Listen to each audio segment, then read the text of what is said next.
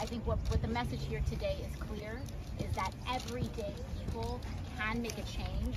We can always demand better, and we can push ourselves to be better, and that should not be taboo in our democracy.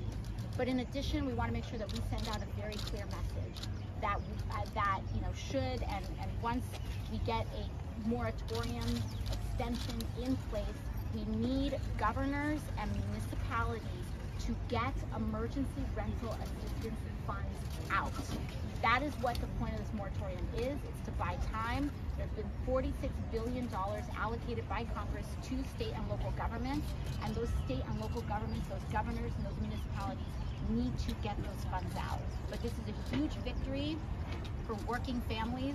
This is a huge victory for the vulnerable, and it is a huge victory for the power of direct action and not taking no for an answer.